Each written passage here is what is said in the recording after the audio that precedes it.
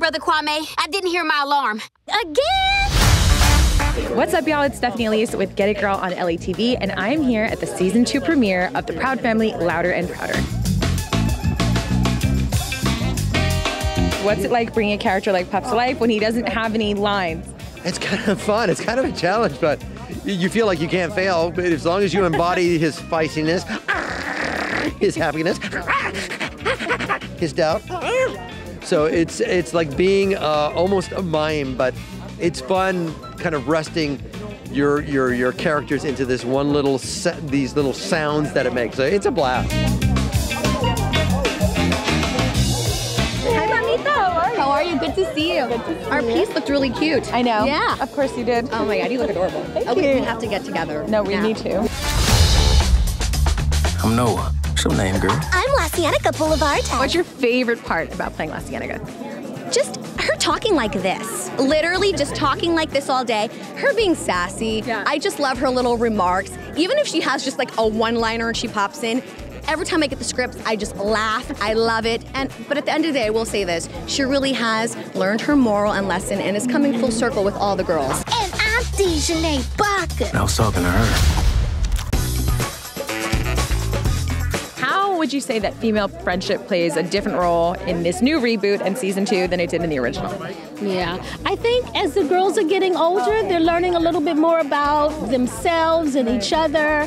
And this season, the girls are really learning to embrace their uniqueness and who they are and to stand in their power. And the comparisons, the differences are good. Yeah. And so they're learning a little bit more about that. And you'll get to see Dejanay, you'll get to see how smart she is. We know she's loud and confident, but we get to see how smart she is. What's it like being back as Trudy Proud? I mean, I don't think I appreciated it the first time around. Okay. I was young. You know, I wasn't a mother. I was in my 20s. I wasn't even old enough to be Kyla's mother, you know, but I was mature, and I've always had a mature voice and a mature essence. So I enjoyed, you know, just watching Jo Marie, watching Kyla's real mama, and, you know, taking little pieces from my mama to create Trudy. But now as a woman, honey, and I have a child of my own who just happens to be the same age as Penny. Wow. Okay. So he's into the show, and it's given me a whole nother meaning and raison d'etre, reason to do it. How do you feel like you're similar to your character? Like, what elements of your personality come through? Oh, all of the elements of my personality. I feel like I really wanted to bring all of the confidence that I have and all the self-love and self-power that I have in my personal life into this character, because I thought how cool it would be to have like a high school student that has it like all the way together.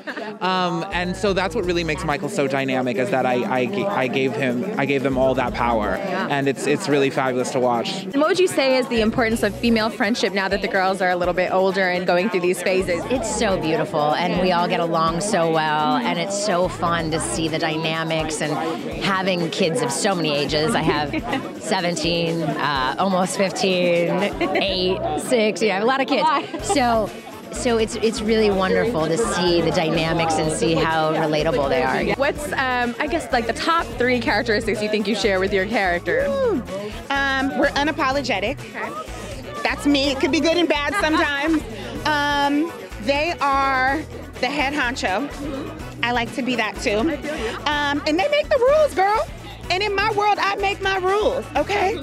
Yes, that's what I think we share. Your sugar mama is hardcore. If she was my grandma, I would. You would what? You would what, mayonnaise? Tell me. Run, y'all.